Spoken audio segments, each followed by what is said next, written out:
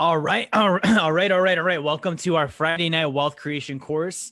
We're here live on Facebook. We're on Zoom. We're on Instagram now as well. If you guys are just tuning in, tonight, I want to go over a couple of ground rules. Actually, Facebook is not up and running. Or Instagram is not up and running. Let me get that going here. There we go. So I want to go over a couple of ground rules as we get started tonight, but really what I want to cover tonight is a topic that's near and dear to my heart. It's habits and behaviors of the top 1%. Okay. Last week we wrapped up on our course and we talked about the triangle of financial behavior, and we broke it down into what we think dictates what we feel, and what we feel dictates what we do. And that's where all of our results in life come from. And so tonight I want to pick up on that. And I want to talk about behaviors and habits of the top 1% of wealth.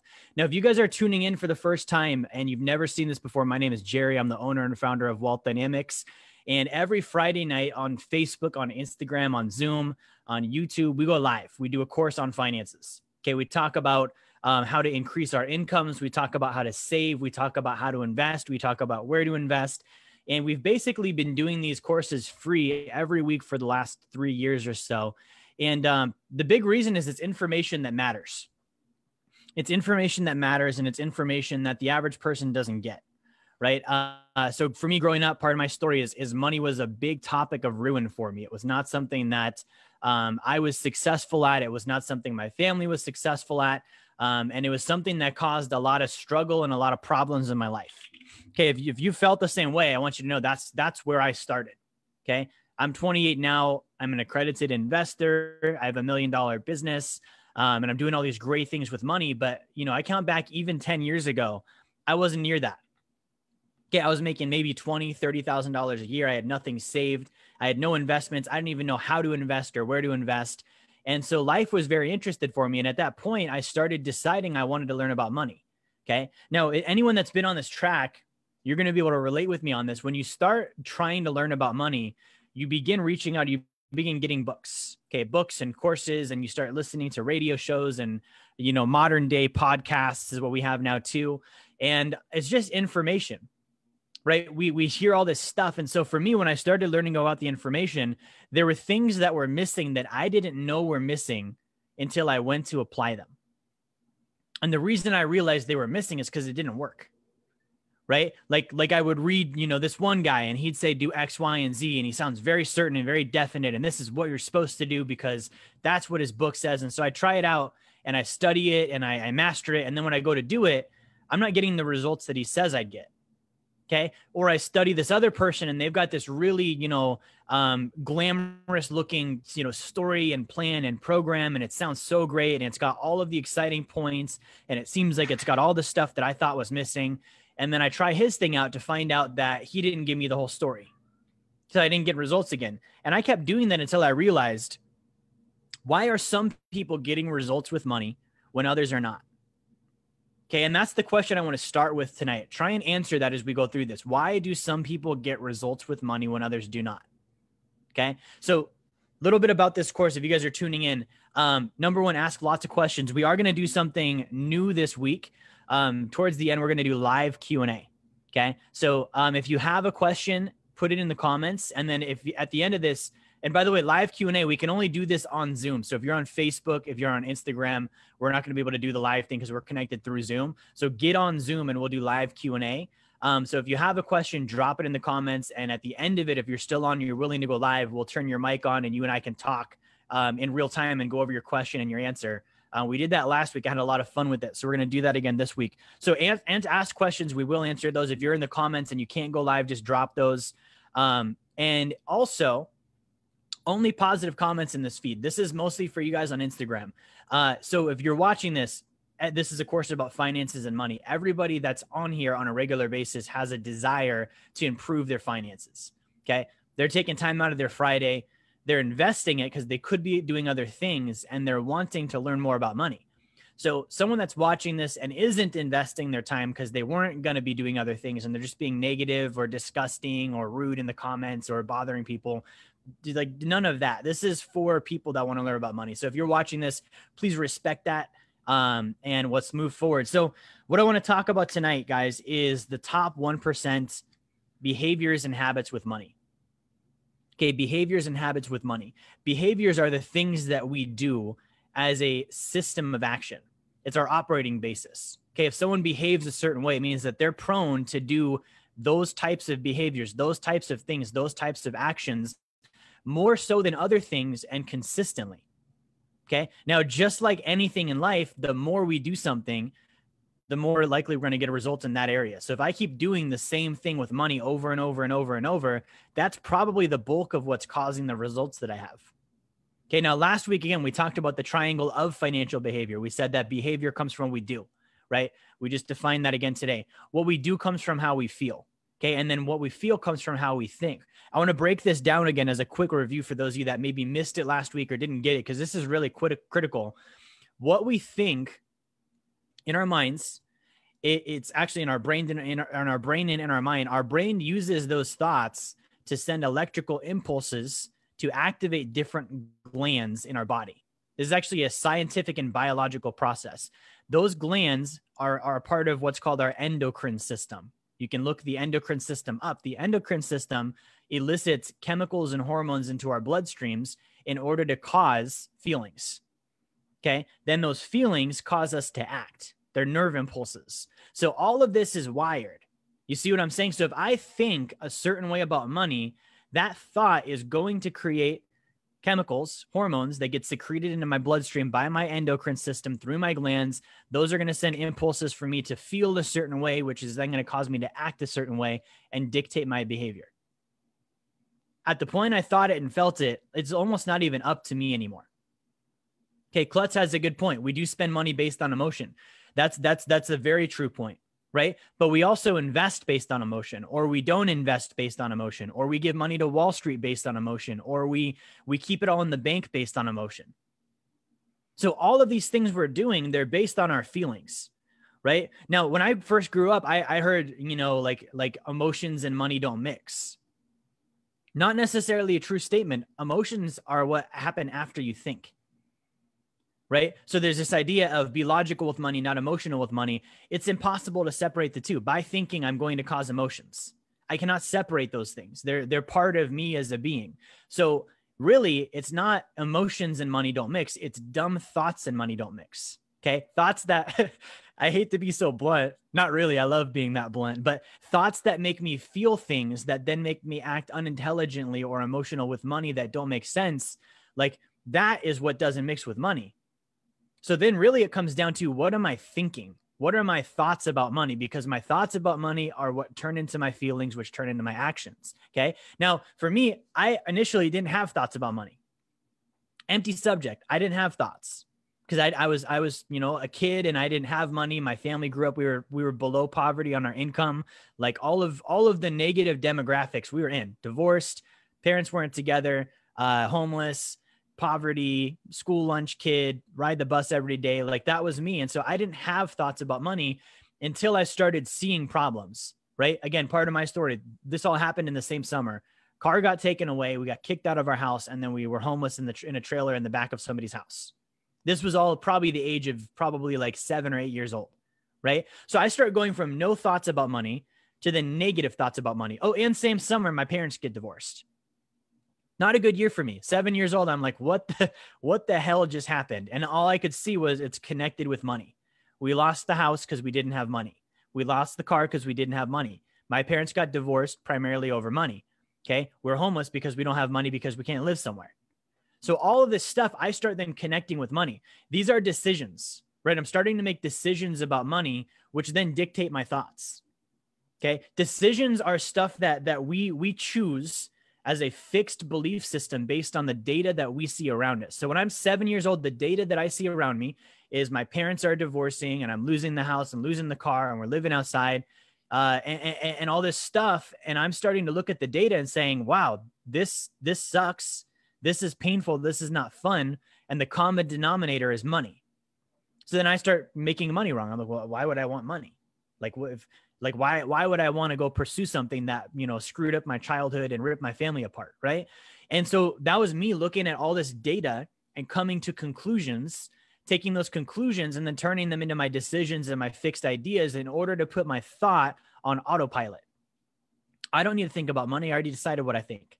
Okay, money's bad. Now, here's the problem. I think money's bad. Now I start feeling certain ways about money. Then I start acting certain ways about money. For me, I already felt money was bad. I felt it was negative. I had all these negative emotions with it, which caused me to not earn it, which caused me to spend it when I didn't have it, which caused me to spend even more of it when I did have it, which caused me to not save, which caused me to not be interested in investing because I had nothing to save for.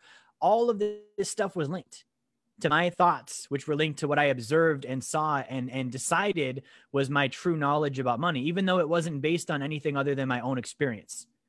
Okay. I know that's a deep intro, but the reason why I want to hit that tonight is all of us have that. Okay. All of us have that. And we're going to go over top 1% behaviors, but top 1% behaviors and habits are very, very deeply linked to top 1% thoughts about money. Okay. Like top 1% thoughts about money are going to get us to feel top 1% feelings, which are going to make us then behave like a top 1%er.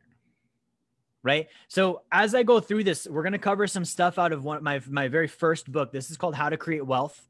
Okay. This is the first book I wrote 2 years ago, maybe 3 years ago now. Short little booklet, but we're going to go through some content from this book. So this is How to Create Wealth by Jerry Fetta. That's me. We are going to be going through some information on chapter 9. If you're a client and you have the book, you can follow along on page 28. If you don't have the book, you can go to my website, go to jerryfetta.com. You can grab a copy. It's free. You cover your shipping, which is like $8, but we'll send it out to you. So this chapter is actually called Where to Invest. Okay. I'm going to show it to you. Where to Invest. That's the title of this chapter. Now, we're not talking initially tonight about investing, are we? We're talking about thoughts and feelings and emotions, right? But when you think invest and when I think invest, what do I think of first? Okay, typically when I think invest, if I'm the average American, I think Wall Street. Okay, I think about my 401k. I think about stocks and bonds. I think about maybe real estate, maybe gold and silver, but I think about these services and products that I've been told are smart places to put money, right? So Josue might know the answer early. Good job, Josue. Where to invest? So I want to read the very first paragraph of this, and then I want to go into what I mean. So where to invest? I believe you are your best asset. Why? Because until you realize that you will always be someone else's best asset. Let me hit that again. Because until you realize that, you will always be someone else's best asset. You will spend 40 hours per week serving the 40-year life sentence, trading away your time for someone else's dream while you live in mediocrity. You weren't created for that. And if that's the life you've been trapped in, I believe that's a damn shame. Until you begin investing in yourself, you will be stuck there. But what does that mean? I'm glad you asked. Let me break it down for you. So that's out of my book, How to Create Wealth. You are your best asset. Okay. We've heard of this before. You are your best asset. Invest in yourself. Knowledge is the best investment. But I want to pitch it to you a different way. We've been told you are your best asset because it can't be stolen from you and it can't be taxed and knowledge is forever. That's all true. I want to share with you how I think, and I said it in the book, I'm my best asset because if I'm not, I'm somebody else's. Okay, what does that mean? Okay, for me, that meant Christmas of 2013, Christmas Eve, my mom died on the 28th. I'm at work on the 24th delivering pizza because I couldn't afford to take time off to spend it with my mom. I was somebody else's asset. I was not my own asset. Okay, I didn't control my time. I didn't control what I was doing. I didn't control any of that. Right? So that's what I'm saying is for me, it was real fast. Like it was something that was real and deep and guttural. Like that's an important thing for me. I want to control my time. I want to control, and my time's not even real. My time represents my action. I want to control my action. Okay. Jordan says, what's the book called? It's called How to Create Wealth. If you go to jerryfetta.com, you can grab a copy of it. So I saw that early on, right? Like I knew my mom was sick 6 months before. Okay, we come around to Christmas and she's on her deathbed and I realize I can't get somebody to cover for me because nobody wants to work on Christmas Eve. Let's face it, I'm delivering pizza. None of my coworkers, even though they're great guys, they don't want to do me a solid and give up their Christmas Eve. I understand that, but I have to go to work now, right? Because I'm not my own asset. I'm my boss's asset because I can't afford to not work, because I can't afford to not trade time for money. Okay. That's why you are your own best asset, because if you don't make yourself your own best asset, you're always going to be somebody else's. It's a state that you control or they control. There's no like, I have a job, but I'm still my own best asset. And my boss, makes all the decisions in my life, but I'm still my own best asset. What, what I didn't like about having a job is I had to ask my boss if I could go to the bathroom. It was one of those jobs. Like if I wanted a bathroom break, I had to ask him for permission. I'm an adult. I don't want to ask somebody else if I'm allowed to go to the bathroom. That's like maybe when I'm kindergarten or lower in age, that makes sense. Not as an adult, right? So I'm seeing all these things, connecting all these dots, right? And so I'm seeing, I want to become my own best asset. What do I do? Well, I need to start learning. And then I said, okay, great. Let me start getting these books and let me start getting these courses. But let me tell you what, the first book I ever got was called Today Matters. It was by John Maxwell. Good book, like awesome book, but I didn't read it. It took me like 2 years to get through that book. And it wasn't even a long book. It was maybe 100, 150 pages. But the reason why it took me so long to get through that book is because it was not an investment. I borrowed it. An investment means I put something into it to then get something out of it. I put nothing into it. Therefore, I didn't have a reason to get anything out of it. Okay. So one of the thought processes, again, we're talking top 1% habits and behaviors.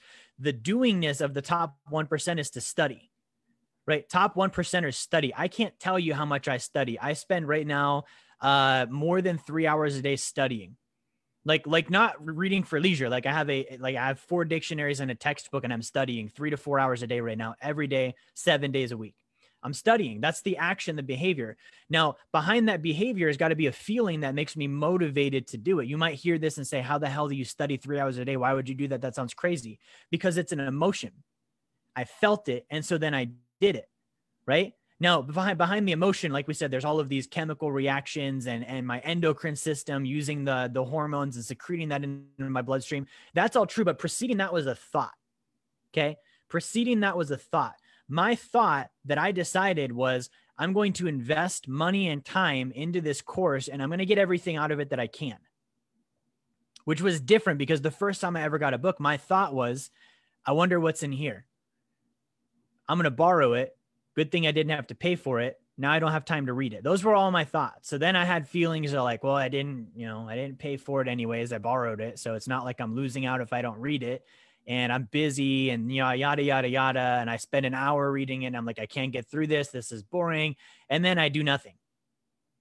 Okay. So the thinking had to be preceded. Now, for me, that thought was rooted in my decisions. My decisions, again, were that money was negative and bad and it ruined my life. And I wasn't interested in it, which was funny because at the same time I had started my business. Purpose of the business was to make money. I didn't confront the fact that I was still having those thoughts while I was trying to succeed in my own business. Okay. So we're talking about where do we invest? That's the first one in my book here. Invest in books. Okay. Invest in books. For the first 3 to 4 years of my business, I was afraid to invest in books. Okay. The first book I borrowed, I can't tell you how many Amazon Audible memberships I started, got the free trial, listened to 4 books and returned every single one of them because I knew that was the limit. And then I closed the account down, submitted another email and got another one so that I could get more free books. I don't condone that. Don't do that. That's dumb. It's unethical. You're not going to get anything out of it. But I'm telling you, that's what I was doing for several years into my business because I was afraid to spend freaking $15 on a book. Okay. And a book's not even a big investment, right? A book like this one, 28, 29 pages, like you get through that in half an hour, right? There's probably, thousands of dollars worth of information in this that you could get out of it based on your decision, based on your thoughts. I'm going to read this book and get stuff out of it. Therefore, I'm going to feel motivated to study it. And then I'm actually going to do that versus I'm not going to read the book. I'm not going to buy the book. I don't want to invest in it. I'm afraid to spend $15. I did get it. I scammed my way and got it, or I borrowed it, or I stole it or whatever, but now I don't have time to read it. Like that's not going to translate into anything. Okay. So the first investment I would say is books. Invest in books. Now you have to invest in books that actually have credible authors. There's millions and millions of books in the world. Anyone could read any book about anything. Anyone can write any book about anything. Let me give you an example of one. Okay. Who's ever read The Millionaire Next Door? Okay. I did. Okay. I was brand new in the financial world. And I was like, The Millionaire Next Door. That sounds like a book that I want to read. Okay. Did you know The Millionaire Next Door, the author at the time he wrote the book was not a millionaire? That book was based on surveys that he did. He went around and surveyed millionaires and got their opinions on what they thought that people should do with their money, and then wrote it up in a book. Okay. And it was, and if you read it, he talks about how they drive a Ford truck and they live in, a regular house and all this other stuff. There's nothing wrong with that if that's the lifestyle. But I want you to realize, for me to try and learn this from somebody that's not done it, who's asking for other people's opinions of it. Okay. Who's ever watched a movie and you knew exactly what you saw, but for some reason, when you tried to explain it back to your friends, you couldn't do it. Right? Like it wasn't something that you could fully duplicate how the movie was. So when you explained it, it just didn't sound like a good movie anymore. Even you thought that. You're like, man, that was a lot better than when, when I saw it, than when I tried to explain it. Okay. We have some people that have done that. I've done that, right? Trying to explain a movie and I'm like, you just have to watch it. You have to watch it. Okay. Same effect happens if you try and survey a bunch of millionaires and ask them, what did you do? They're going to explain the movie back to you, and it's not going to be as good as how it actually happened. Right. And so with that concept in mind, I'm going to be missing things. Okay. When they say live below your means, yeah, they might do that now, but did they do that on the way? Do they still do that? Okay. Is there a reason why they say that? One of the guys that I love to hate on this, and I love him because he's such a gangster, but Warren Buffett. Who's ever seen Warren Buffett? Every once in a while, he'll send out a tweet, or he'll put out a YouTube video or an article or a little clip on CNBC, and he gives you advice, and he'll be like, hey, do this, this, and this, and this, and this with your money. Warren is an animal at doing this. Warren does the exact opposite of what he's telling you to do in those articles. Okay. Why? Because Warren's a market maker. Okay. Warren understands thought equals feel equals do. If Warren can control what you think through his Twitter posts and his video on YouTube and the article he writes to get you to think a certain thing, then you're going to feel a certain thing, and then you're going to do what Warren thought you should do. And then it makes more money for Warren because he's a market maker. A market maker means he's so freaking big that his moves can control the stock market. Okay. So these people that we're reading and studying with these books, invest in books, but I want you to look at the authors, and I want you to look at, objectively speaking, what did they do? Are they giving you all the facts? Okay. Are they giving you all the facts in the right order? Are they actually telling me, like, what did they do in sequence? Okay. My new book that I wrote, Blueprint to Freedom, we were big on that. We're like, what did we do in sequence, in the right steps? What, like, is it there, and is it in order, right? Or is there stuff missing? Okay. Are there things that are over exaggerated or changed or altered or made to be more important than they really are? Like all of this stuff, like here's an example of that. You go to a bank. When you go to a bank and sign up for a bank account, what is the thing you're made to believe is most important? Your interest rate. They're like, oh yeah, you have 1% interest rate or a 0.60% interest rate. It's better than our competitors. So they emphasize that point. And I'm like, okay, great. Well, objectively speaking, in the world of banking, what I should be the most interested in is what they're going to do with my money after I give it to them. I don't even think to ask that question. I don't even realize by signing the little bank application form, I am literally saying they're allowed to loan my money out to other people, and I'm giving it to them on an unsecured basis, which means if they default, I'm freaking screwed. And I do have FDIC insurance, but those guys are broke too, and they don't have enough money to cover more than 1% of what's in deposits right now. That should be the emphasized point. That never gets brought up, right? So I can say, yeah, the bank has a lot of money. I should learn from them. Yeah. But what are they telling you? And is it actually objectively true? So first best investment is read books on finances and learn about money, but actually study, who am I reading? Okay. Where is it coming from? Are they telling me the truth? Are they giving me the full story? Okay. Because if I can bake a cake, but I don't give you the full recipe, you're not going to also be able to bake a cake. And if I didn't want you to know the recipe, one of my favorite scenes, it's from a movie called Pumping Iron. Okay. I was a bodybuilder for a number of years. And so there's this scene where Arnold Schwarzenegger, we all know Arnold, he's preparing for Mr. Olympia, and his buddy, Franco Columbu. Franco's like, if you think Arnold's badass, you should see Franco. Like Franco, he was shorter and stuff, but he was just a beast. He could lift cars, like insane stuff. He could blow hot water balloons up with his own mouth and his lungs. So Franco's talking to Arnold and asking him for advice, right? Because Arnold's the guy and he's Mr. Olympia and the champion. And then after Arnold gives him advice, he tells the camera, one of the reasons I win is because Franco comes and asks me for advice, and I just give him the wrong advice. He calls it advices. He's like, I just give him the wrong advices, right? But that's like, I saw that in bodybuilding. I was like, that happens in finances too. That's what I mentioned with Warren Buffett. Like, if I'm depending on someone else for advice, what if they just give me the wrong advice?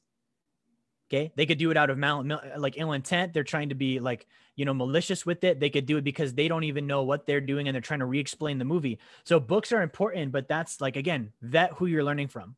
Okay. That's my point there. The next thing that you should be investing is taking classes. Okay. Taking classes. Now, classes are not entertainment weekends. Okay. I want to really differentiate between the two of these. A class means that there is curriculum. Okay. There's a book or a course or something that I'm studying, and I'm sitting and studying it in a group setting and we're learning. Okay. And it's different than school because it's not like we're just getting regurgitated information. Like the point is for me to actually learn. A class does not mean that I went to a weekend event where there was laser lights and we walked on fire. That's not a class. That's an entertainment event. Okay. A class does not mean that I got a bunch of celebrities autographs and met Magic Johnson. That's not a class. That's entertainment. So by taking classes, I'm saying you actually go intensively learn something over a compressed period of time. Okay. The best skills I've picked up, they happened over periods of 1, 2, 3 days where I just crammed in study. Okay. So get books, but also invest in classes. Okay. So that's another behavior of the top 1%. If you look at a real top 1%er, they take classes. A lot of them have professional licenses because they're in real estate or they're in insurance or they're in financial services or they're a contractor and they have to go take classes to learn a skill or a trade. Okay. Or you look at somebody like Warren Buffett. I think Warren Buffett said he spends like 4 hours a day studying. Okay. He's taking classes on finances. He's taking classes on markets and economies. Right. So take classes. And that's for me, it was another gradient. I went from like being unwilling to buy books and I was like, okay, cool. I'm going to buy books. I did buy them from the thrift store, right? Cause I was still afraid of spending $10. And I was like, I'm not going to spend $10. I'm going to spend $3. That's a better deal for me. Really, it wasn't. I didn't read any of the $3 books, but I got to a point where I started taking classes. And what I noticed is every time I took a real class where I sat down with a course pack and a book and I studied and there was a teacher and a course setting and other students, and the purpose there was for me to learn, not to be entertained. Okay. Not to get autographs, none of that stuff. It was to learn. I would walk out of there and I would improve my finances immediately. I would make 5 or 10 grand because of something I mastered in that class, or I would be able to change something in my finances or my business because of something I mastered in that class. And it would happen instantly because I learned in a compressed, intense environment. It wasn't over a 60-day period that I read a book. It was, I sat down this weekend, okay, and I jumped into this class and I freaking pummeled it, right? So that's something I would suggest. Now, classes are something that are typically going to be more expensive because you're learning from a professional. Okay, it's not a YouTube entertainer. It's not Tai Lopez. Like you're actually usually going to go find somebody that is mastering that topic. They're killing it in that topic in real life. And they're going to devote the time to go through a course setting with you, or it's going to be a course written by somebody like that might be supervised, and you're going to go through that as well. Okay, so be willing to invest in that. Now, again, this goes back to like, what am I thinking about? Right? When I'm investing, what am I thinking about? This is, again, a top 1% thing. I'm thinking about what I'm trying to get. If you think about a real top 1%er that is really trying to build wealth, they first invest based on what they want to get. What am I trying to achieve? Okay. Am I trying to achieve, if it's an asset, is it passive income? Is it appreciation? Is it tax benefits? So they first think about their desired outcome. The reason why I bring this up is, for me, when I started, let me take a swig of water here. Excuse me. When I started taking courses and growing my business and investing in myself, that wasn't the first thing I thought. I thought, what's this going to cost? Right? That's why I bought the $3 book from the thrift store instead of the $10 book from Amazon. What is this going to cost? I wasn't even remotely thinking about my desired outcome. I was thinking about, what is this going to cost? How far is it going to set me back? What if it doesn't work? All of these things. And those are important things, but I wasn't even thinking about, well, why am I going to do it in the first place? Okay. Like, and that one took me a couple of years to really get. I would take these courses and not get anything because I wasn't even thinking about getting anything. I was so concerned about what I was going to have to give up to invest in them. So I would never get anything out of them because I didn't have intention on that in the first place. So investing in courses, and this is the same with the books, understand, what am I trying to get out of this first? Before I invest in it, what am I trying to get out of it? Now, then I can think about, what if it doesn't work? Sure. I think about that with my investments all the time. If I invest in this real estate deal, what's the downside? Based on that downside, how am I going to try and recover that? or defend against that? And do I still want to do the deal? Okay, I need to be able to answer that. Same thing with a book or a course. What's the downside if I buy this, and what could go wrong with it? And how can I take responsibility for the risk involved and defend against that? And if it does go down, is this something I still want to do? Okay. The other thing too is I have to look at what is it going to cost. That is a logical thing, but what does it cost in relation to what am I going to get? You see the difference there? One of them is just I can't spend money because spending money is difficult and it makes me broke and I don't know how to get more. And it's a very rigid, unintelligent, to be quite frankly, mindset. Versus what am I going to get? And then what does it cost to get that? That's the real mindset. If I get a book or a course and I'm investing in myself, it's because I want to get something. And then I would weigh out what's the cost benefit. Okay. Like, cost me $10 to buy this book. I might make $500. That's a good deal. Worst case scenario, I recover my $10 just by finishing the book and getting some information out of it. I'm willing to make that investment. Right. So those are mindsets that I would have with taking courses.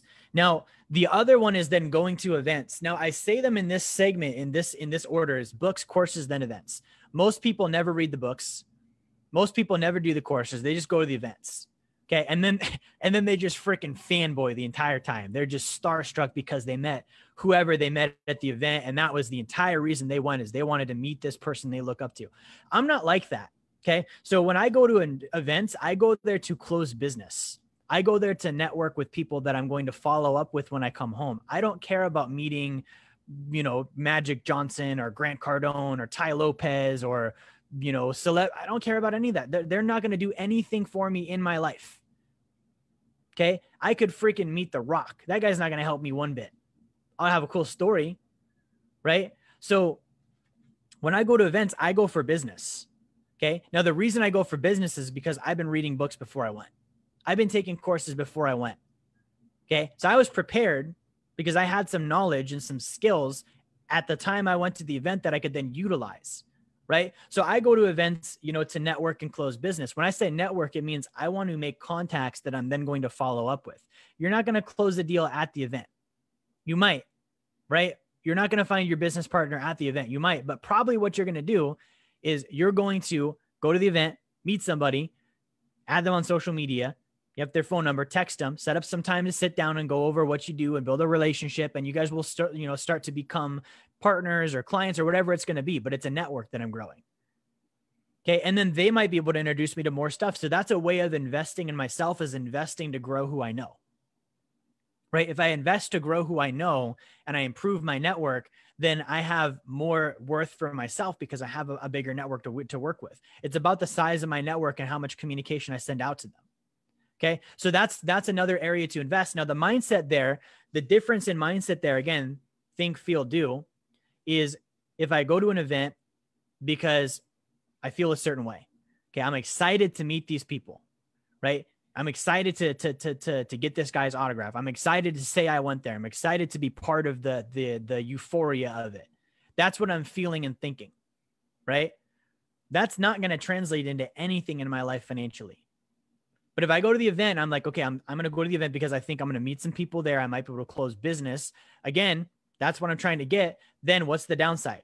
Okay, what does it cost? I'm going to weigh all those things out. And if it makes sense, then I'm going to go to the event and I'm going to use that to get the desired outcome. That would be the investment I've made. Every event I've went to, I've made tons of money. I've added clients, I've added friends, I've added partners. And that's why I go to those, right? So that's what I would say on the third thing. Now, the fourth one is to buy training. Okay. Investing in training. There are certain skill sets, things that you'll need to practice every single day. Things like sales. Okay. I trained very, very intensely on sales for a number of years, right? Things like investments, right? These are areas that you're never going to master. You're always going to improve. So it's not like, learning how to budget where I learned adding and subtracting and I'm good now. Like, I don't need to practice that, but I want you to think about sports. Okay. If you played sports, you played basketball, football, soccer, whatever it was, you practiced even though you understood the concept of the sport, because understanding and ability did not correlate. Right? Like, I could study basketball and be a terrible basketball player. It doesn't mean that I've got skill or talent. So I still have to go practice every single day if I want to be good at that sport. That would be a form of training. So these are these topics where I know I'm going to need to be a professional. I know that I'm going to need to be an expert. For me, money is one of those topics. I practice and train on money every single day. Okay, that's why we have our training platform, Wealth Dynamics University. Last week, we had our clients collectively, we count training points. They submitted almost 6,000 training points in a week.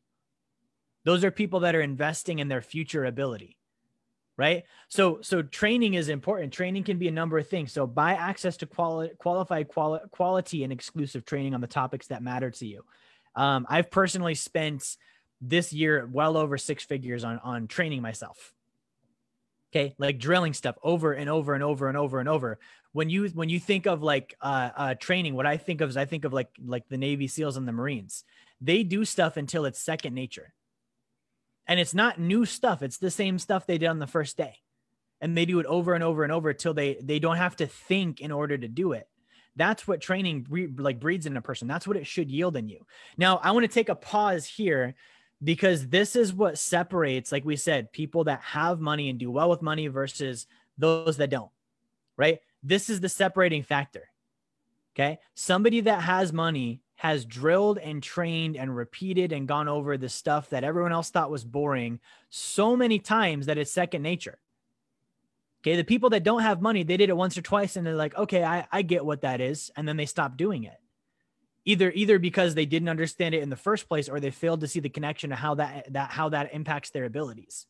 Right. So like with the topic of training and studying, especially now, I see 2 types of people. Okay. I would say actually 3 types. There's one type that's just not interested in any of it. They're not going to train. They're not going to read. I also see people that read, they go wide, right? They read every single book out there. They take every course out there and they do it once. And they can tell you every line from it and who they met and what it was like and what they remember and their favorite part, but they don't have results. They're not doing well. They read 52 books in a year. And for some reason, like they're just reading that and not getting results, right? So that's one group. Now, this group typically has this fixation on new material. I got to get new material. Oh, I've already seen that. And they won't watch or listen to something because they've already heard it, because they've already read it before, because they've already been over it. And everything feels like it's reintroducing beginner stuff to them. First, it means they didn't understand it in the first place. Okay. The reason why somebody consistently has to reach for new material is because they got the first thing. Let's say this is the first thing, didn't understand it, tried to use it, decided it didn't work, and then put it in the category of sentiment. Oh, that was just a good thing I read once. Okay.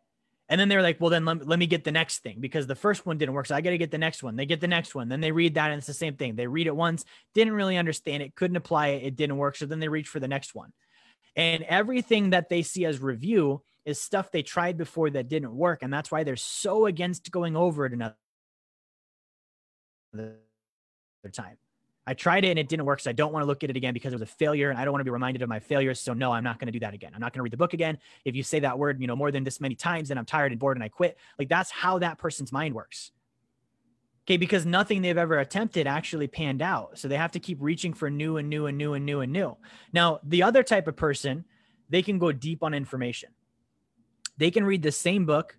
Okay. And I would challenge you, instead of 52 books a year, I would pick one book and read it 52 times in a year. And I guarantee you that you will get more out of that than reading 52 different books in a year. Okay. Because the ability to go deep is the ability to master content. I hate to break it to you, but wealth is 3 things: earn, save, invest. It's freaking boring. Okay. I'm good at it. I'm going to tell you it's boring. You earn money. It's the same thing over and over and over. Earning money is not this new exciting, like, oh, there's this opportunity and this opportunity. No. Think about the wealthiest people you know. Jeff Bezos. He does one thing. He ships things to people. That's it. Okay. He ships stuff to people. That's his job. He got really, really good at that job. And he got to the point where it's second nature and he's the wealthiest man in the world because of it. Right? Henry Ford, he did one thing: produce and distribute vehicles. That's it. Okay. Might sound boring. Probably is. I'm sure at some point he's like, yeah, this is not fun anymore. I lost the zest, but that's his business. Right? So if I can't go deep on content and read the same thing over and over and over and over and over and over and over, then I'm going to have a lot of trouble building wealth, because that's what wealth is. Earning money over and over and over and over and over and over and over on the same things, because when they work, we don't change them. As human beings, we have this bad habit of when something works, we're like, okay, I mastered that. Let me try something new. No. When you mastered it, that's when you keep doing it. You don't change things at work. Saving money, most boring thing in the world, especially if you have a sacred account because it's automated. You don't even have to think about it. It just happens. But you're going to do that over and over and over and over and over. You're going to go deep on that subject. Investing. It sounds like this wonderful world of fireworks, but it's not. It's the same deals over and over and over and over and over. All my deals look the same on paper. I'm not out there looking for new deals. I'm looking for the same deal I did last time on a different property or on a different, promissory note or a different mortgage, whatever my investment might be. So this fixation on having to get new stuff, having to read new content, not repeating things, getting bored if I go over the same thing too many times. That's a byproduct of not understanding. Okay. So the final thing that I want to cover in this chapter is get somebody supervising you. I'm going to show you here. Get somebody supervising you. Okay. This is not a coach, by the way. I don't know if you've heard my story on coaches. I don't have a coach. I haven't had one in years. Every coach I've ever had, I ended up firing early. And I'm going to share with you why. Okay. A coach is something for sports, right? And so a coach calls the plays and then the team, they run the plays and then the coach, tries to write up another play. And that's because the coach sees more than the players can see, but this is a game. Okay. So when we have basketball and football, you have coaches, but really when you think about coaches, for me, I think about when I was a kid, there was a coach because nobody would know what the hell to do if there wasn't one. I would venture to guess most basketball teams and football teams could probably organize and win without a coach. They're adults. They've been in the game long enough. They probably don't need somebody telling them what they need to do. It's just part of the game and the culture at this point. So when I had a coach in business, my coaching sessions would look like this. We would set goals and I'd tell them why the goals were important. And then we jump on a call every single week. And every single week we'd have activities based on those goals. And I would either do those activities or I would not do those activities. If I did them, good job. Let's raise the target and do it again next week. If I didn't do them, let's talk about why. Okay. And then let's go over how you can improve it. And then either I did them or I didn't. And that was the same conversation every single week. I realized if I set a goal and don't do it, I don't need to have a coach to tell me that I should do it. I already know I should do it, which is why I set the goal in the first place. And if I'm not doing it, he's not going to be able to help me because that's my own behavior. For me, that's an ethics issue. Okay. If I don't do something I know I should do, that's an ethics problem. Right. So when it comes to a coach, if I have somebody that's telling me, why didn't you do this? You should do that. Really, I can decide those things for myself. I can study and I can get better at my thing. This is not a game like finances. You don't have 15 people on the field trying to coordinate. You have you and maybe your wife or your husband, right? So you don't need somebody overseeing this intricate activity. It's you and money and your spouse and money. That's it. Okay. So when I'm looking at this from the standpoint of hiring coaches, I don't hire coaches. Okay. I would hire a supervisor. A supervisor is different. A supervisor is somebody that watches how I do something and they make sure I'm doing it correctly. A coach has never done that for me because they're not in my business. They're not in my finances. They can't see what I'm doing on a day-to-day basis.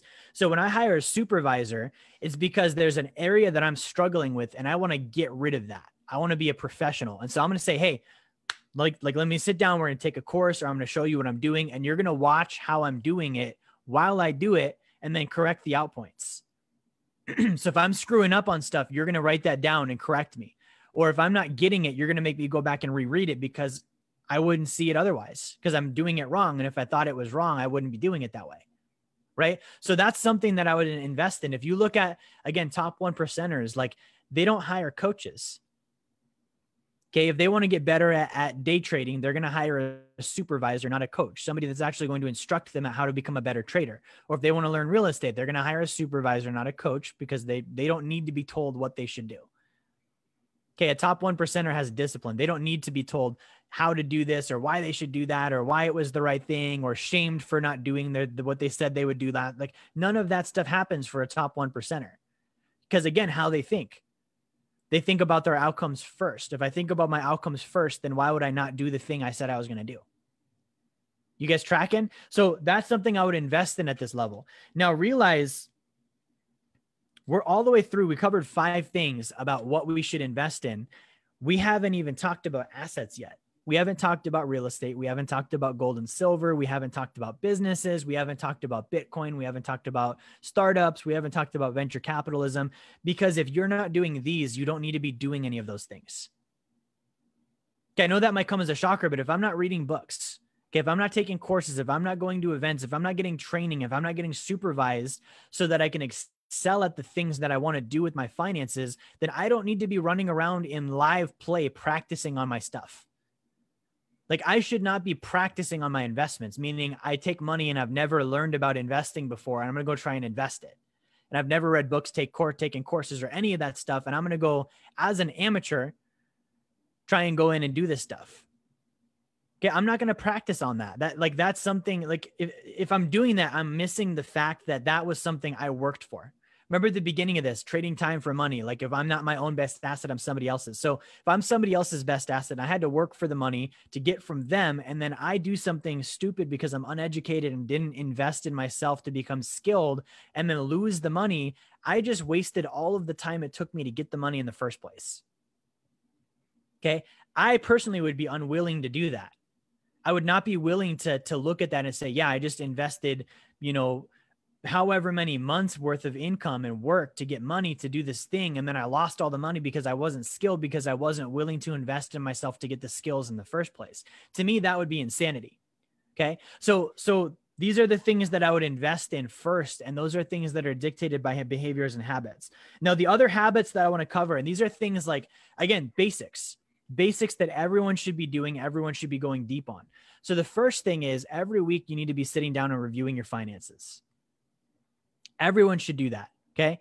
And the reason I stress that is because the more successful you get at finances, the easier it is to not do that. Okay. The easier it is to be like, oh yeah, I don't know how much I made or spent, but I know there's money in the bank, so I'm not going to do anything. Right. So like, investing in yourself means taking the time to actually sit down and review your money. So every week I would pick a recurring time, same time every week. I'm not going to ever interrupt it. I'm not going to ever change it. I'm always going to pick that time, and I'm going to sit down and I'm going to manage my money. Okay. So I'm looking at a couple of things here, right? So I'm going to be looking at, while I'm doing this, I'm looking at what are my goals and outcomes first. Okay. Think, feel, do. What are my goals and outcomes first? So that I'm thinking about my result, my objective, my target as I'm doing this. Okay. Because what happens is, a lot of people, when they sit down and review their money, they're not thinking about their goals. Okay. They're either doing it out of the necessity of some financial process they're going through, like qualifying for a mortgage or trying to get a car or filing their taxes. And really, they wouldn't be looking at their money at all if it weren't for that thing. Right. So that's really not like what we're going for, because they're thinking about other stuff. The other time people typically look at their money is when they're scared, right? When they're scared, they're not thinking about their desired outcome. They're thinking about, what was the third thing we mentioned? Everything that could go wrong. How much do things cost? If I'm looking at my money because I'm scared, those are the only two things I'm thinking about. What could go wrong and how much does everything cost? Okay. So I'm telling you, when you do this meeting with yourself, you sit down for 30 minutes, you think about your money first. What am I trying to do? What am I trying to get? What am I trying to achieve? Now, dreams are great, but I want you to think about real things. So if you're like broken in debt, I don't want you to think about, well, I'm trying to become a billionaire. That's great, but you have a long way to go. One of those things that you're going to have to do before you're a billionaire is get out of debt and stop being broke. So let's think about, how do we get out of debt and stop being broke first? And then we can think about how to become, solvent and then become a billionaire, because I'm not going to just suddenly become a billionaire. My behaviors may be broken in debt. So those are things that I would have to look at as, that's my goal, is I want to get this thing handled. I want to get this thing handled. And they're real things that happen right now. Okay. So we're looking at that. The first thing is, what are we looking at? We're looking at goals, wins, targets, all of those items. Okay. So the third thing we're looking at here, because we talked about goals and wins and all these things, we're looking at our account balances. So once I've looked at my goals and I've looked at what am I trying to achieve, now I'm going to look at what do I have going on. Okay. Because I've looked at my ideal scene. This is what I'm trying to achieve.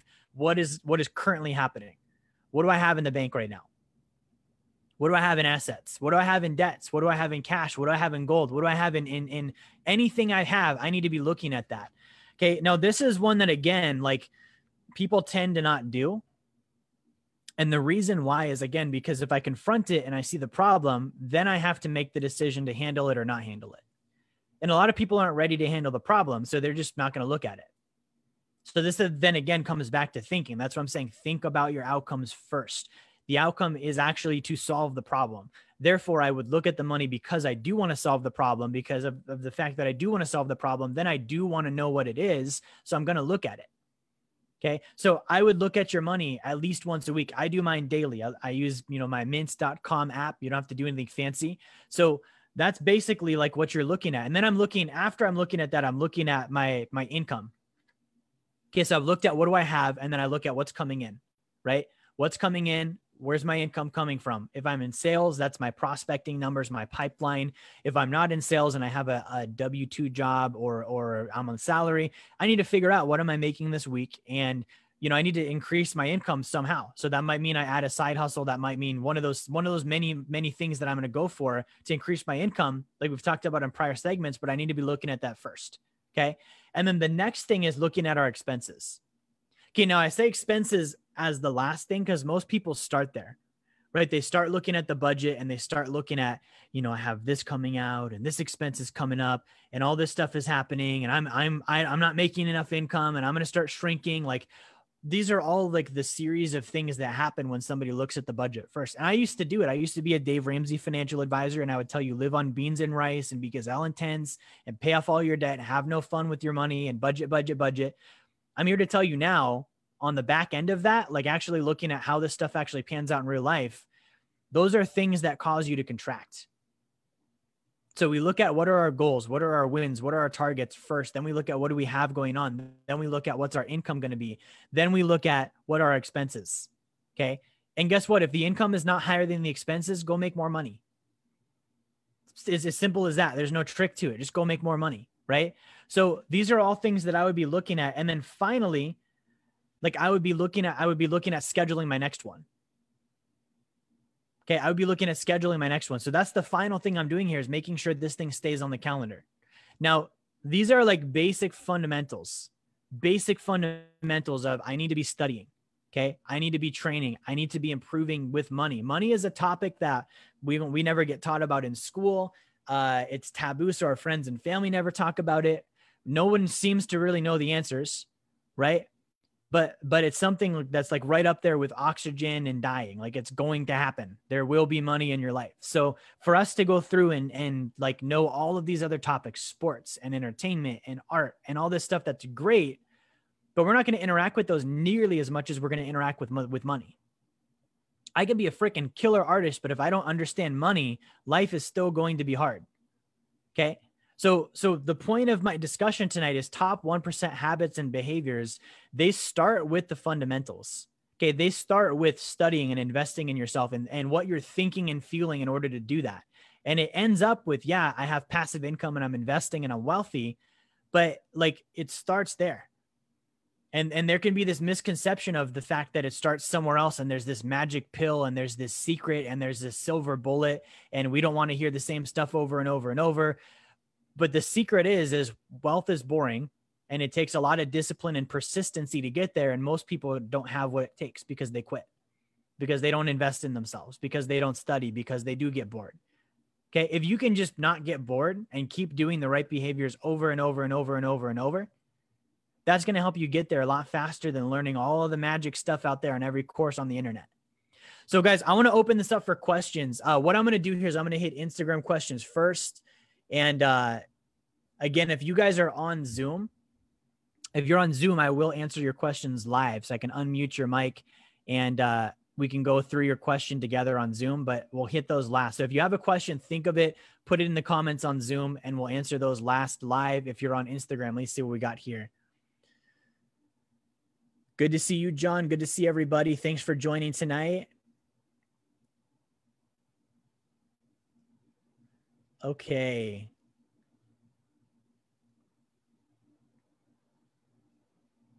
I wish on Instagram there was a way to filter out actual questions here.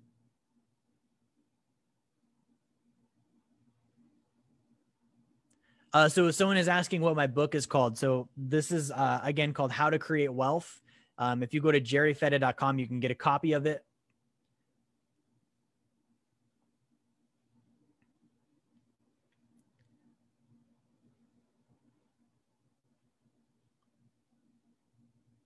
Let's see here.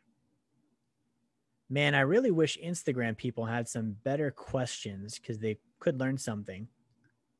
Isn't that a concept? Learning something? Let's see. Someone says wrong advice. Dave Ramsey is the wrong advice. I would agree. So Dave Ramsey, I think, is good if you're in debt and not making enough money. Like, pay off your debt and make more money and budget, sure, but it doesn't get you very far past that.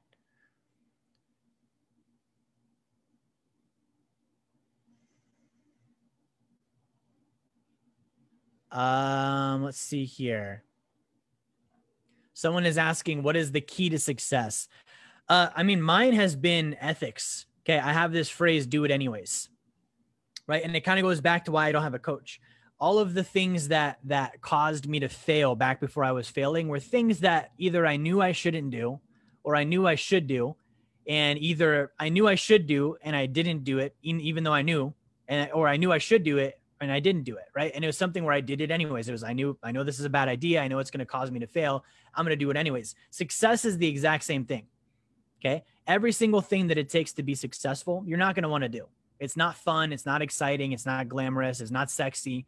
Do it anyways. And if you can just like grind down and do it anyways, like that's going to help you. And that's been my key is I don't think about what I would enjoy doing or what sounds pleasurable or what sounds like it's fun. I think about my goal and usually I'm not going to want to do the thing it takes me to get the goal. I didn't want to do this live stream tonight. I was like, man, I don't feel like doing this course tonight. I'm going to do it anyways. Right. So that would be my key to success. But that's a question you can ask everybody and they're going to have a different answer. That's just what I think. Roland asks, what are your thoughts on any type of reset happening? So he's talking about economically, will we reset onto a new economic system, a new currency system? Inevitably, yes, we always have. Every 40 to 60 years that happens. So we will have another one. I don't know when it will happen or if it will be because of COVID or because of whatever, but we will have one.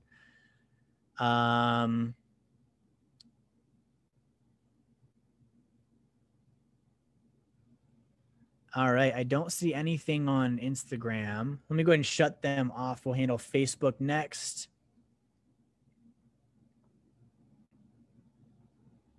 Okay, great. So let me see what we have on Facebook. Again, if you guys are on Zoom, go ahead and drop your comments and we'll answer those live today on Zoom. Let's see here. Charlie, good to see you. Daniel asks, is my book on Amazon? It's not on Amazon. If you go to jerryfetta.com, you can order it there. We've not done Amazon. One of the main reasons is Amazon doesn't let me see who bought the book. So I'm big on actually following up with people and making sure they understand the content. And so for them to keep the information private makes me not want to sell it on their platform just because I don't want to just sell a book to sell a book. I want to actually help someone with their finances. So it's not on Amazon, but you can get it on my website, jerryfetta.com.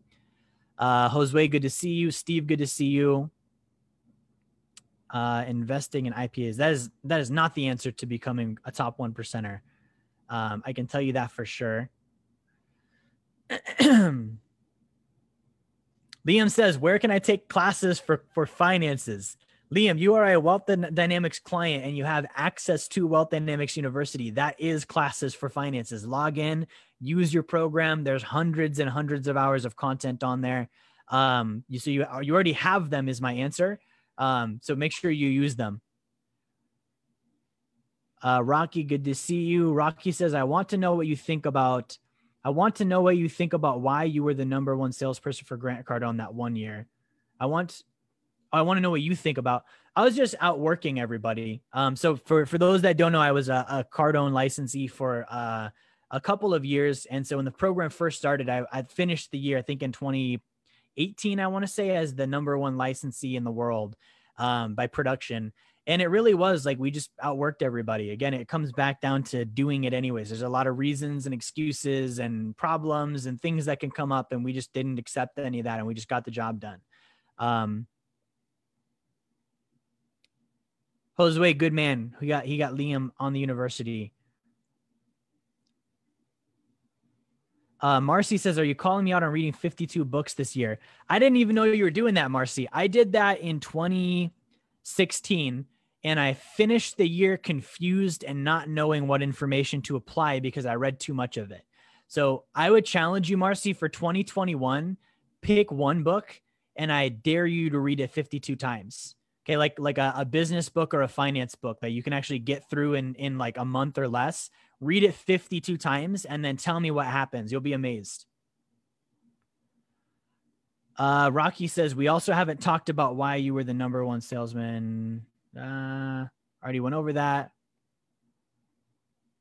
Liam says, my goal is to get my first loan and start building my cash flow in 2021. Awesome. Let's do that, Liam. Liam is as a client. So he's talking about getting enough money in his sacred account to borrow against and then invest that for passive income. Rocky says your content is packed enough that it has no problem keeping attention. Make more content. Awesome. I appreciate that. Vanessa, good to see you. Josue says, the biggest thing that stuck with me personally from this discussion, master one thing until it's second nature, one kick 10,000 times. That's a good analogy. I think that's a Bruce Lee quote. He has a quote. He says something like, rather than fear the man that knows 10,000 kicks or practice 10,000 kicks, he says, fear the man that practiced one kick 10,000 times. That's a really good example of kind of what I'm getting across here tonight. Let's see here. Steve says, what the preparation of studying for 3 hours? I don't quite get the question, Steve. Try maybe retyping that. Gene says, what is your favorite finance book not written by you? I would say the best book that I ever read is called The Creature from Jekyll Island. And the reason I liked that book so much is because it's a big read, but it opened my mind to what really is happening with money. And I would say 99% of people don't know about it. Out of the 1% that do, you know, a lot of them don't believe it. And a lot of them, you know, they try and turn their head the other way because it's hard and ugly to confront. But if you read that book and actually realize this is actually happening, this is real, it changes a lot of things in how you think and operate and see the world. And that's been a big contributing factor for me. So that's my favorite book. If you want something lighter that's not written by me, you can read Becoming Your Own Banker by Nelson Nash. That's another good one.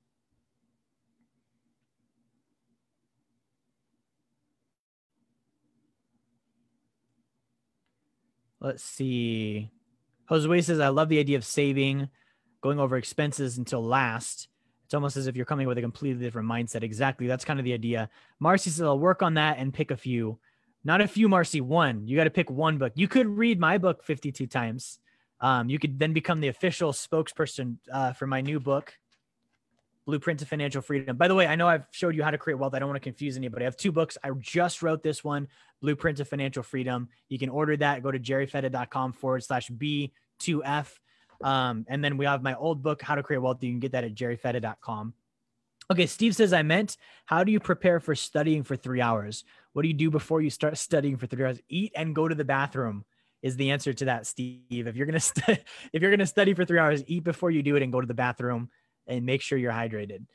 Okay, that's all I see on Facebook. Let's hit some live questions on Zoom here. Okay.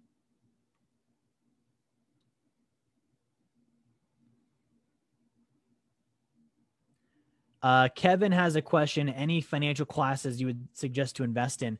Kevin, get Wealth Dynamics University. That's our course. It's got I believe 250 segments on finances. So everything you would need to know is there. I think it's like $65 a month.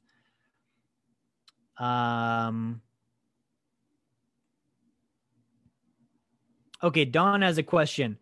So Dawn, if you want to go live on your question, if you're still on here, let me know. I'd love to do it. Let me see if Dawn is still on. Dawn is still on. So Dawn, I'm going to go ahead and unmute your mic if you want to go live here.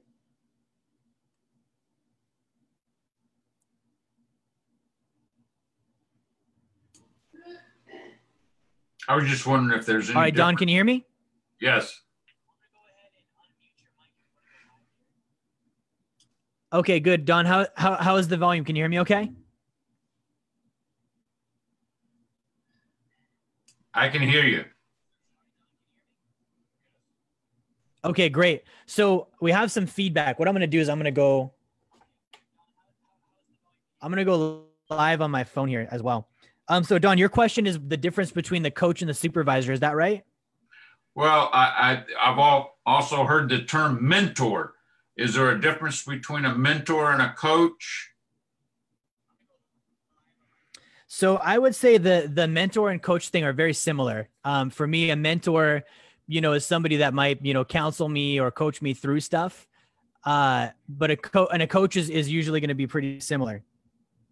Okay. Does that answer your question, Don? Yes. Okay, great. So let me see who else has a question here. And as we're waiting, I'm actually going to switch over my audio here. Okay, this is much better. Okay, so we have a question now from, who's our next question? Okay, Bartholomew has a question. Jen has a question. Let me hit Jen's first.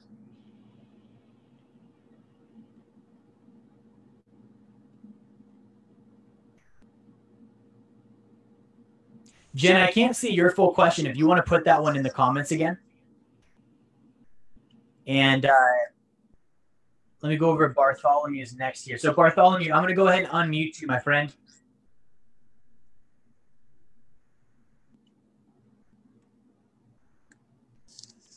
All right, Bartholomew, can you hear me?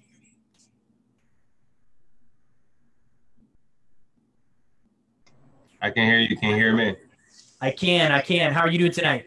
I'm doing great. Just taking notes and just listening and learning. Awesome. So what is your question that we can answer tonight? So my question is, I recently just got the Sacred account and I'm going through the coursework. I haven't made it through all the material yet. So I have a question.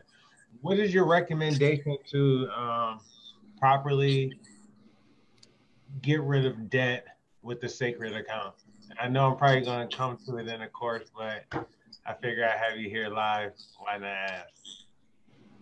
Yeah, so that's an excellent question. So for getting rid of debt with the Sacred account, the first thing is, again, the thinking aspect. So you got to think about the debt differently. So when I had debt, I was considering like I have debt and I've got to pay it back. And it was definitely like I was thinking of myself as effect rather than cause. So in the finance world, when a bank loans out money, the value of that loan is considered an asset to the bank because they're going to get paid on it. Okay, so it's actually an investment. So when you're paying off debt, you're actually buying an asset back from the bank. So that's the first thing I change, is a slight paradigm shift there. The second thing that I then do is with the Sacred account. If you put the Sacred account together where you have, your smallest balances on your debt, line of smallest to largest, you'll be able to borrow against the Sacred account cash value, wipe out the balance of that debt, and then be able to then pay yourself back with the payment that used to go towards the debt. So it's kind of like working the debt snowball, but you're going to be able to do that by borrowing from your cash value, wiping out the smallest debt balance, then putting that towards your old payment towards your Sacred account loan repayment, and then going down through and knocking those debts out. And by doing that, you get rid of all of the debt, you free up all the payments, you save all the interest, but all that money that was in your Sacred account, it was growing the entire time. So you finish it out with actual like cash in your account that's grown, rather than most people when they pay off their debt, they finish it out broke. Wow. So you essentially turned yourself into a debt consolidation company while your money is growing or compounding annually. So using a debt consolidation company in that process? Well, I'm saying essentially what you did was turn your Sacred account into a vehicle that can do something similar to that. You're taking a loan out from your own account, and then you're applying that to your debt, getting rid of your debt, and then paying back the loan to your Sacred account. You got it. Yeah. And you are kind of then acting as your own debt consolidator. Yeah. Wow. Wow. All right. That's it. Thank you. Hey, my pleasure. Good to talk to you. Okay, great. Let's see who else we have that's got questions. I think AJ has one here.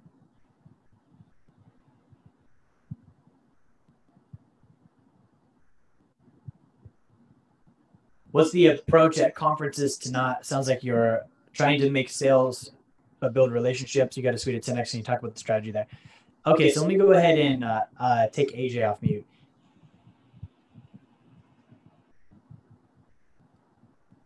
Okay, Abraham, I've took you off mute. Let's go ahead and hit your question here. Can you hear me okay? Yeah, I can hear you okay. Can you hear me? I can, man. How are you doing? I'm doing well. Thank you for asking. Amazing session tonight for sure. When you were talking about how to maximize your time at events, I just wanted you to talk a little bit more about that strategy, because I think a lot of us may go to the conferences and expect to get as close as possible to the speakers and stand in line for a long time. But I know you were pretty intentional about having a suite, inviting people in, and having your team really do their work. So I just hoped you could talk about the strategy around how you can kind of build relationships for the future rather than trying to get people signed up that day. Yeah, definitely. So with events, and this is just my own observation, I noticed with events, there's really 3 or 4 groups of people. There's people that will go to the events, and I would say these are the lowest tier. They're going because they're bored. They're just looking for something interesting. And so they'll go to events and you know, it is interesting. And so they go to them. There's also people that go just because their friends are going. So it's kind of like a peer thing where they're going to go with the people they know because those people are going. I would say the 3rd group goes to meet celebrities and stars, and the 4th group does what I talked about and what you're referencing, which is building relationships, closing business. So it really starts with what's my intention in the first place of going there. And if it's to meet, you know, a star, or just go because my buddies are going, or go because I'm bored, really it's not going to turn out to be much of an event for you. That's where people go and they come back empty-handed, or they just get an autograph or a picture. So when I go, I look at, I do want to close some business while I'm there, but the reality is there's like a 2% chance I'm going to close somebody on anything the first time I've met them. Every sales statistic in the world says that. So it's about follow-up and cultivating relationships anyways. Now, some of these people I might not ever do business with, but they're people I want to know. And so for me, when I did the, like you mentioned, the suite, our thought there was we want to build meaningful relationships and you know, be able to actually connect with people. That's not going to happen in a stadium with 30,000 people where it's loud and distracting. And so we wanted to have like our own little office per se. And so that was kind of what we did there, is we looked at, okay, well, again, what are we trying to get? And so we, you know, isolated that down. What's it going to cost? We figured that out, figured out the investment. And then, you know, what is the worst case scenario?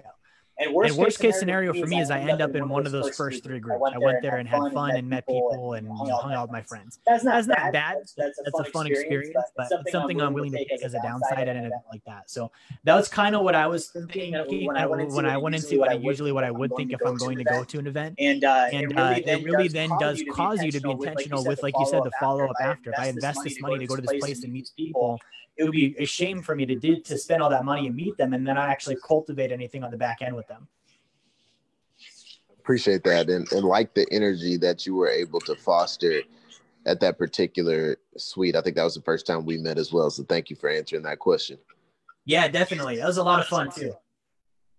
It was. Awesome. So I'm going to go ahead to our next questions here. Let me see if we have anybody else. Kevin had fun at the mansion. Yeah, Kevin was there too. Let's see here. I think that's all of our questions. Let me just make sure there's no more on Facebook before we wrap up tonight. Thank you guys for hanging out a little later with us. Nice. Marcy and Vanessa just made friends. That's awesome. Rocky says invest in extra life insurance policies or more silver and gold. I would do both. Steve says, what is the best sales platform training you recommend? For actual sales training, Cardo was definitely hands down the best. I believe if you understand human communication and thought processes, you don't need really sales training. You can just understand human beings, because that's what sales is communicating ideas. So, but if you're actually looking for a platform, I thought Cardone was great. Rocky says gold or Bitcoin. Hands down gold. Central banks have 79% of their assets in gold, own no Bitcoin, yet they're trying to sell us Bitcoin. So that should tell you everything you need to know about gold versus Bitcoin.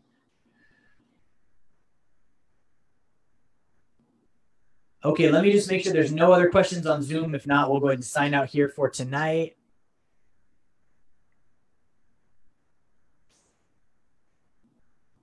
Don says, I am thankful you did this anyways tonight. I'm glad I did too. Again, do it anyways, right? Kevin says, how much cash you got? How much cash you got, man?